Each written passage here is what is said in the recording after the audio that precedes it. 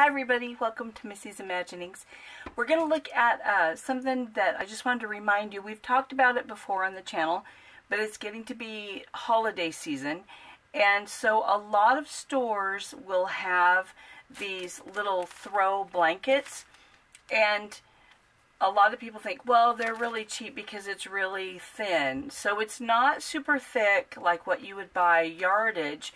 But I got these little blankets for $2.50 at Walmart last year, maybe.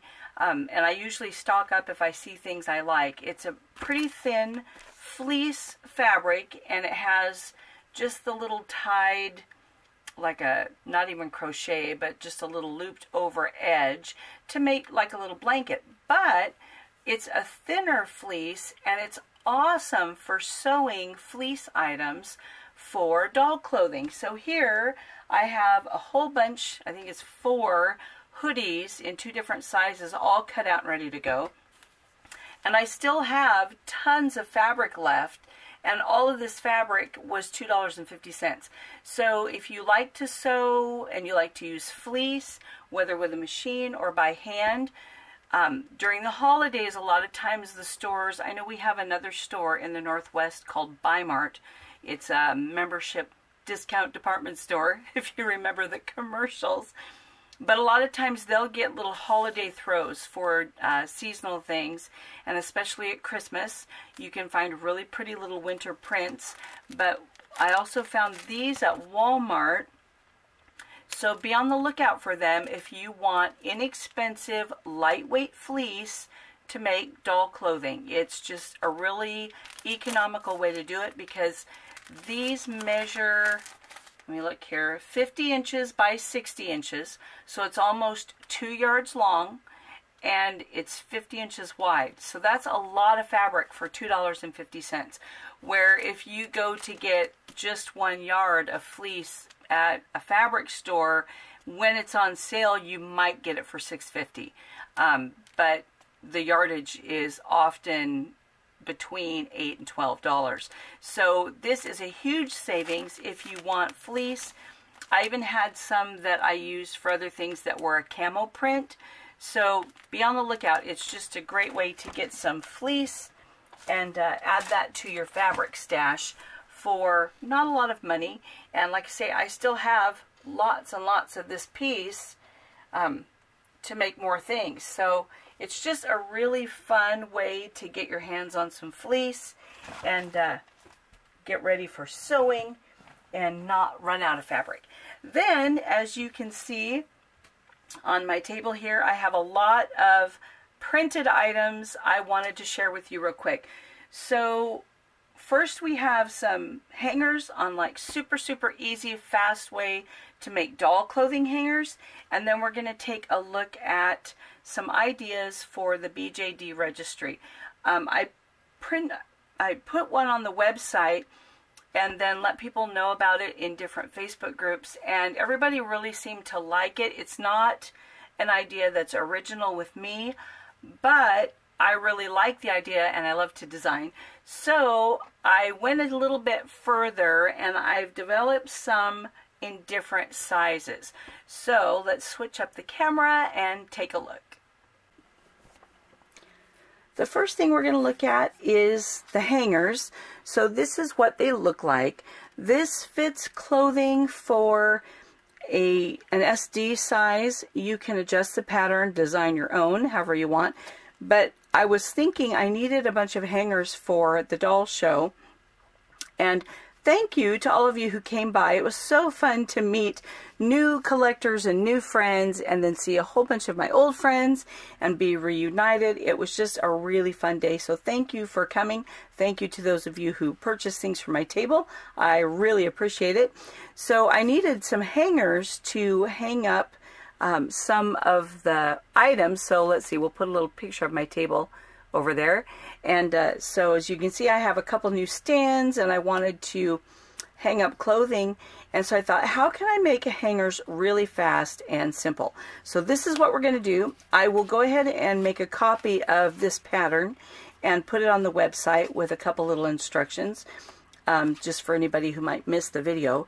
But it's just a simple, kind of weird looking piece of cardstock, and I used some file folders, but because that's all I had at the time. But you can buy pastel or bright colored cardstock if you would rather have a variety of colors.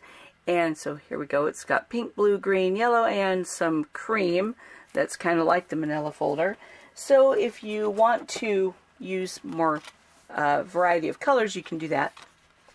But all you need is some florist wire, and hopefully this will show up because it's kind of small. And you take the florist wire. This is, I should measure it, right? Let's get my ruler here. This is an 18-inch ruler, and the wire is originally 18 inches. So there you go. So it's just some florist wire, 18 inches long, and I cut it in half.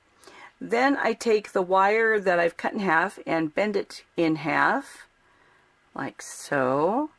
And then I like to use some pliers just so that I can get the bend at the top really tight, because I can't do it with my fingers.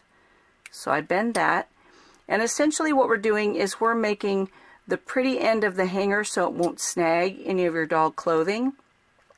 So once you have that in place, then you can kind of bend it over to make the hook of the hanger, so it will look like this.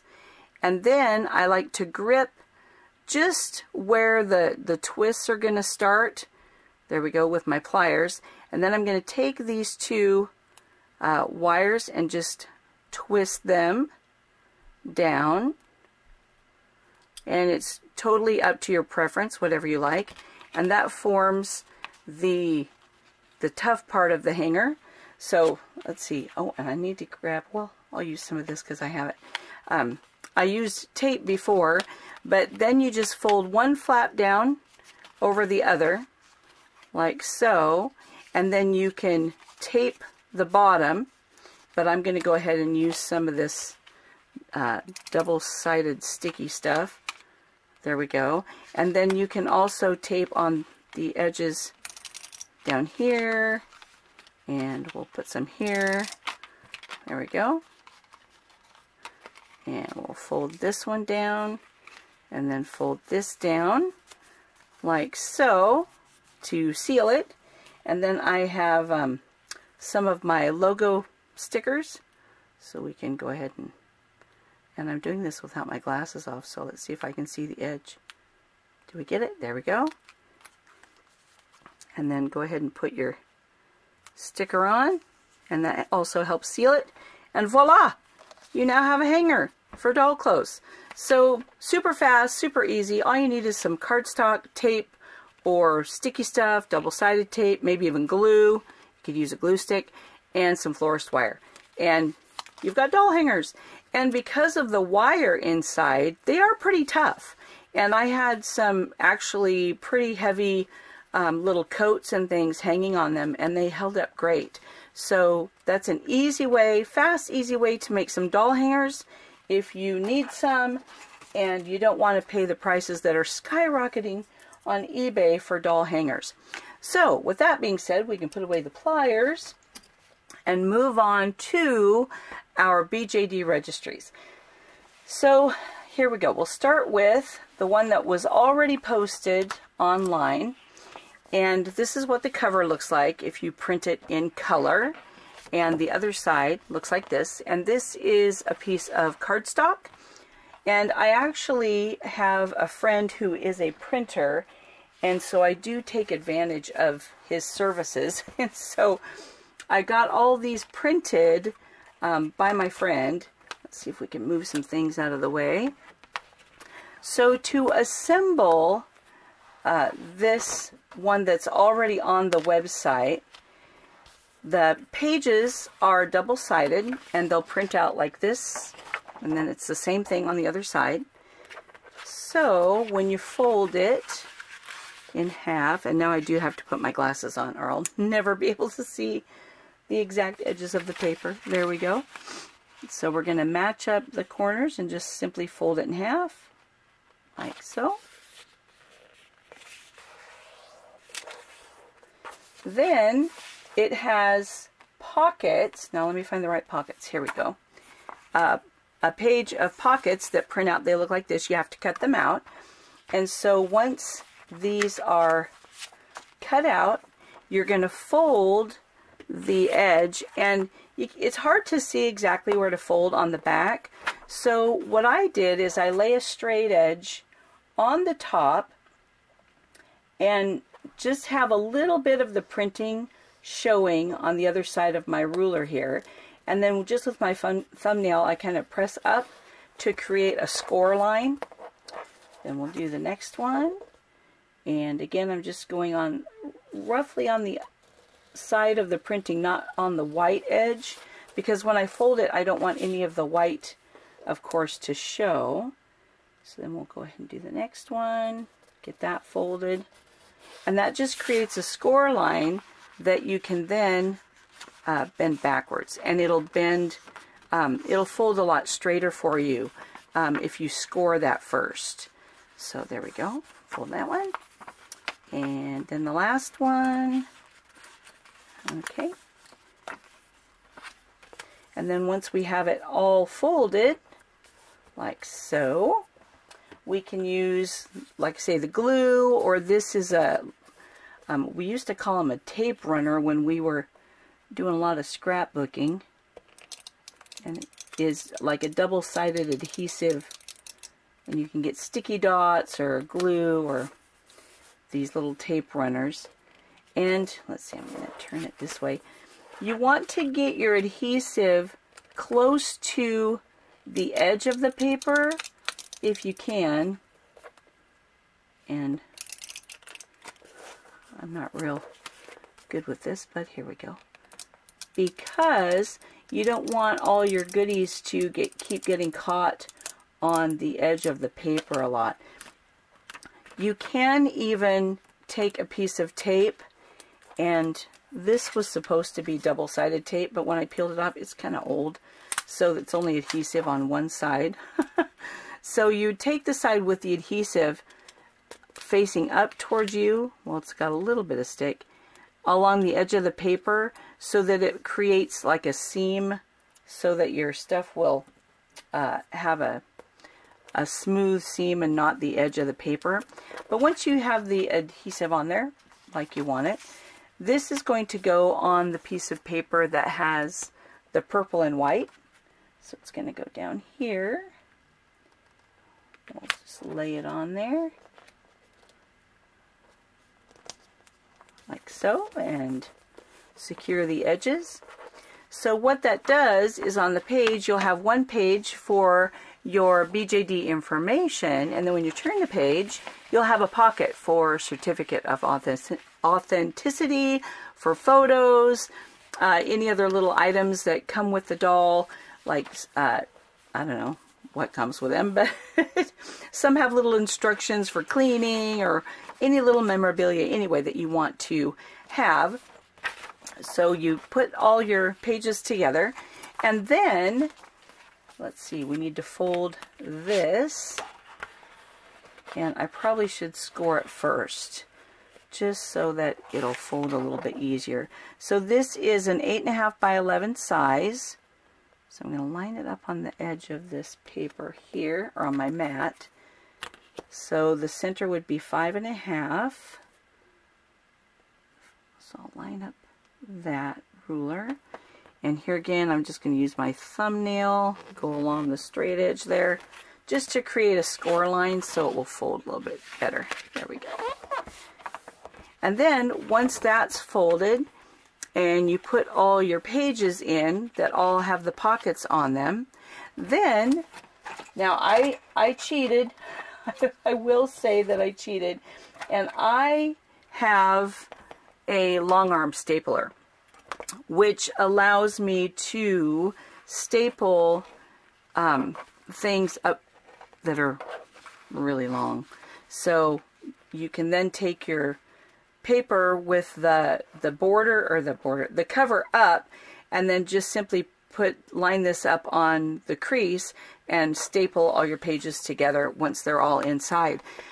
If you don't want to invest in one of these, because they're a little spendy, but I was doing a lot of graphic artwork and a lot of booklets for youth group and camps and whatnot, so I needed to invest in this.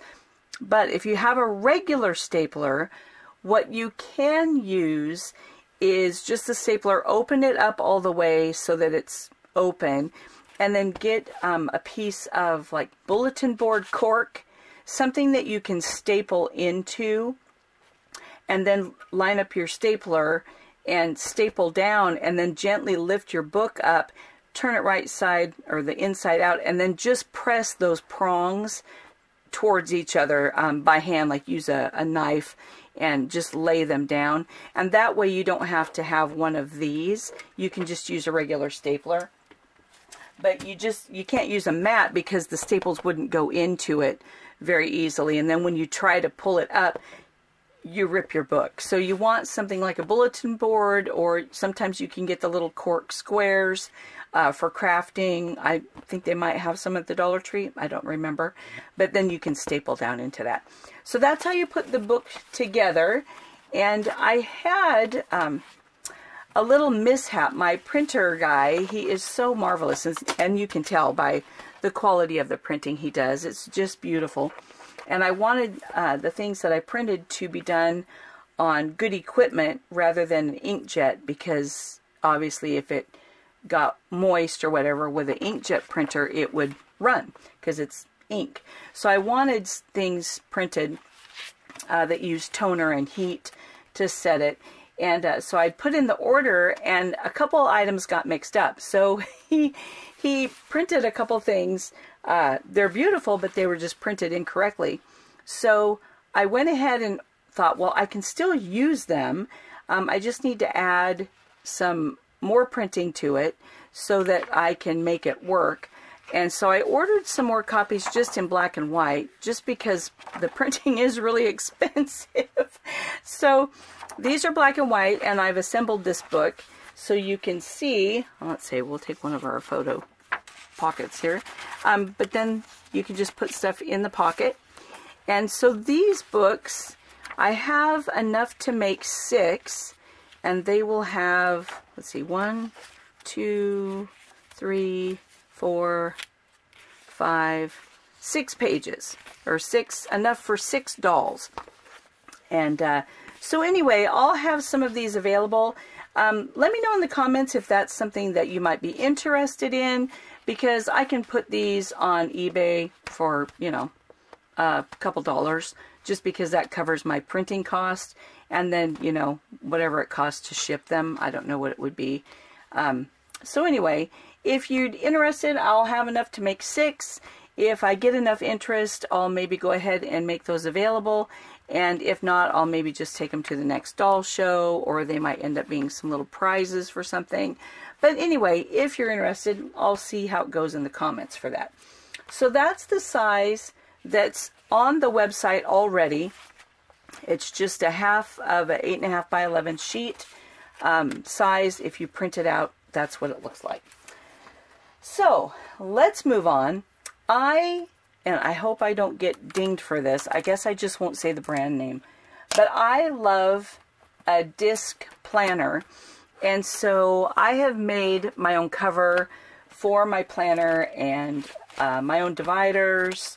And so I have my own system in here and printed out things for that. So I thought, why not make the BJD registry pages to go in the planner that I already have and that I already use. So that's what the second size will be.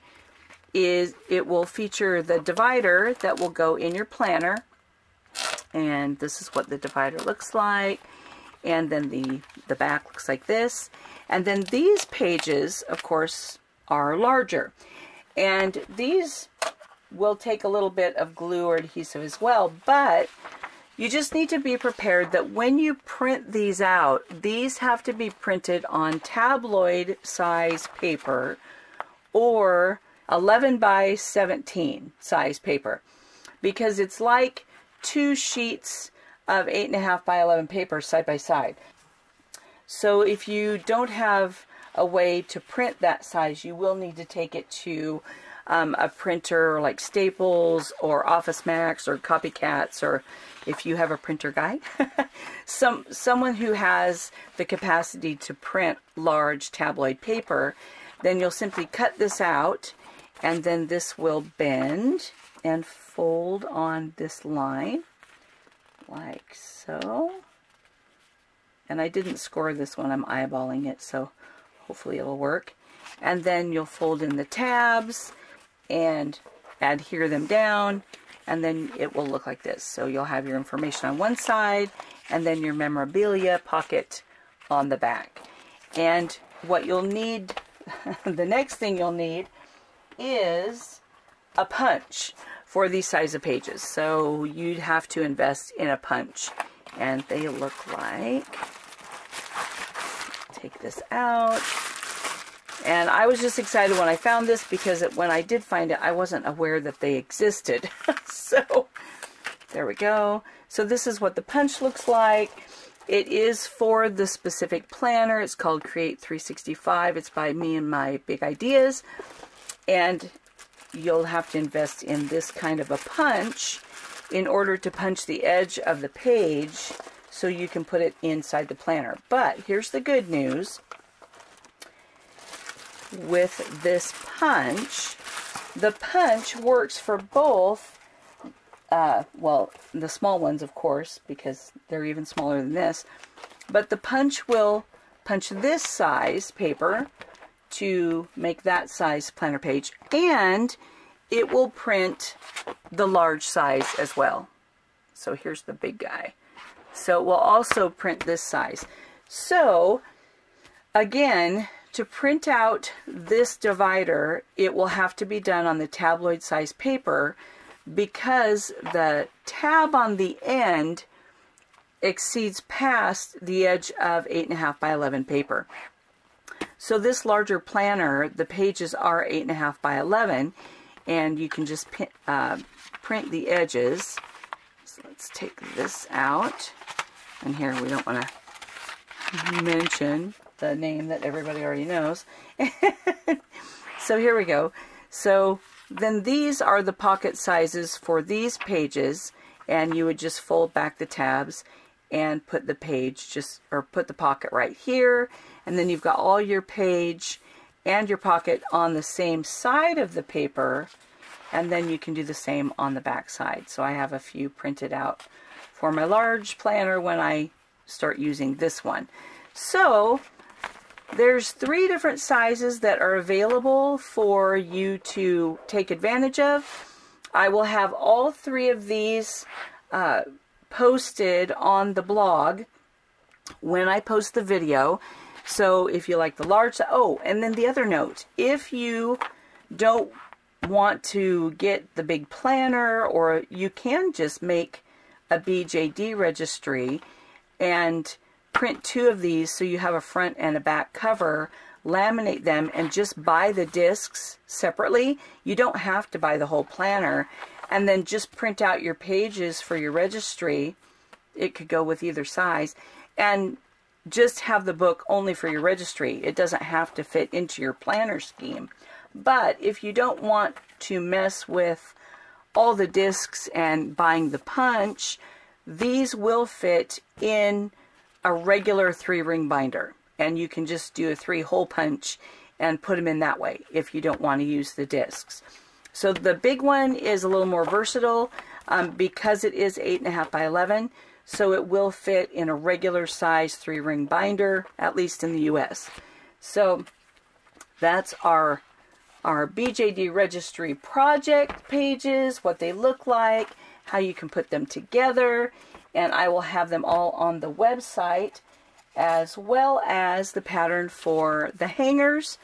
So even though I haven't been here for a while, I have been busy, have been doing things, and just want to make things available for you that might help out keeping all your data organized, because I love to organize and I love to design. So thanks for stopping by. Have fun with your planner. Have fun printing and putting things together and recording all that wonderful dolly detail information in a very safe and organized way. So until next time, I'll say, I can't say happy sewing because we're not sewing, and I can't say happy this because though we're planning, it would be trademarked. So there you go. Have a great day, and I'll catch you next time. Bye.